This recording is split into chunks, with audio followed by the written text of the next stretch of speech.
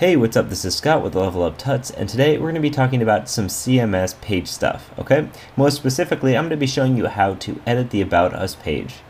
So if we come down here into the footer, you'll see this link About Us, and if you were to click on this, you would see these three paragraphs, some paint color, whatever, and you could be wondering where exactly this was coming from.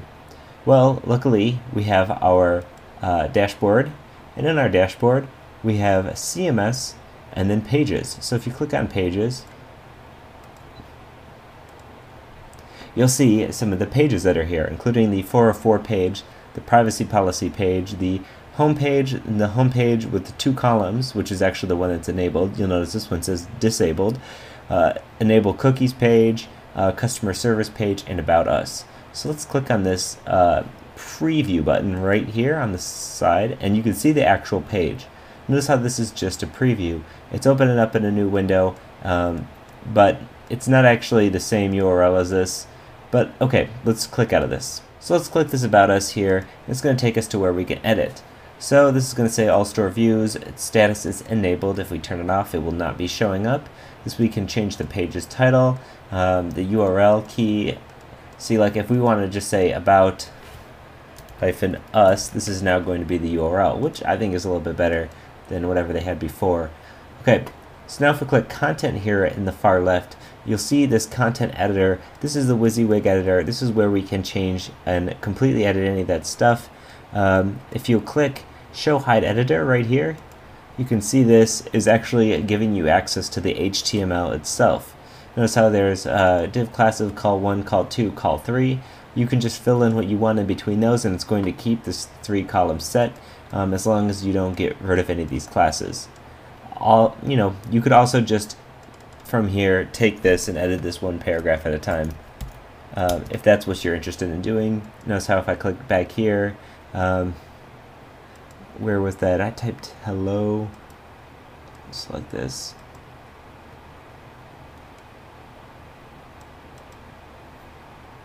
It's right here. So this actually kept in the columns.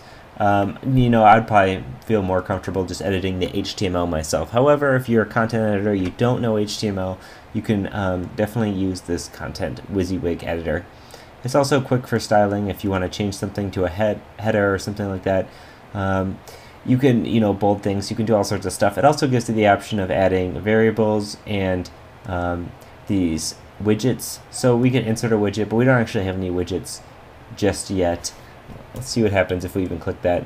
Yeah, it's going to say, okay, do you want to insert a CMS page link, a static block, a category link? Pretty much you can insert any of these. You can add this recently compared products right here, and you can just say display 5 products in a compare products grid, and we can click insert, and it's going to insert this code here that when this executes, it's going to actually have those recently shown products on this page. We'll actually leave this one even in here, even though it's a little ridiculous to be using this. It's perfectly fine, whatever. This is just a test site. Cool, so you can just get in here and change any of this text, make it nice and perfect, however you want it.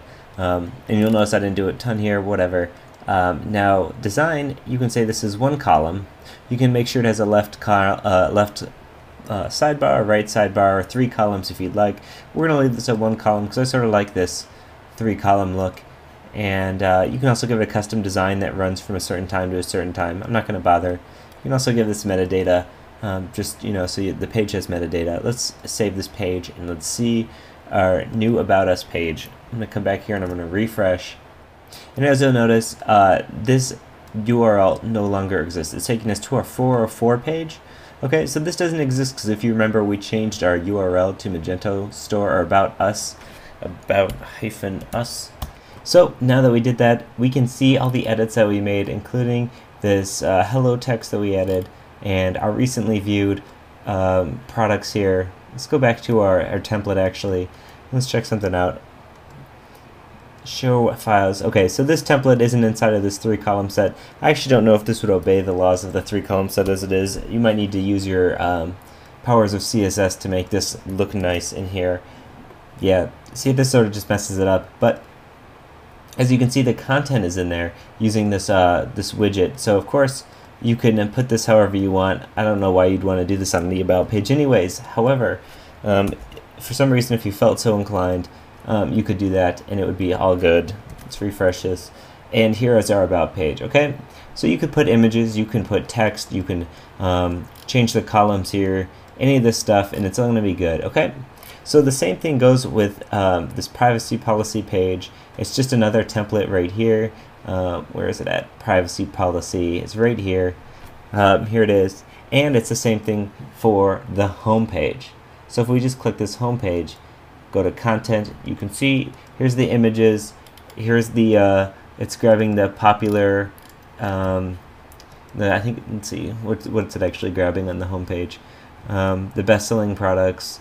So this is the template right here, best-selling products. Here we are, all this stuff, and this is how you edit it. Okay, so these are the CMS pages in Magento. You can also create your own CMS page. We're going to go over that later. It's not really needed right now. And that's how you create or edit the pages that are already existing here, the home page, about us, any of that stuff. Okay, so if you have any questions, feel free to leave a comment in the comments below or hit us up at Twitter at LevelUpTuts. Once again, this is Scott, and thanks for watching. Bye.